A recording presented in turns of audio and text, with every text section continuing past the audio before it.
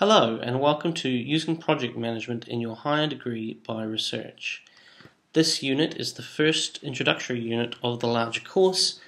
Over the course, we'll teach you how to use project management skills to plan and enhance your higher degree by research.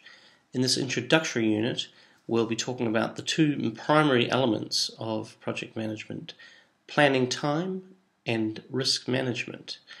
It'll be a pretty easygoing initial unit. First, there'll be some readings to get you situated in the introductory aspects of project management for graduate research.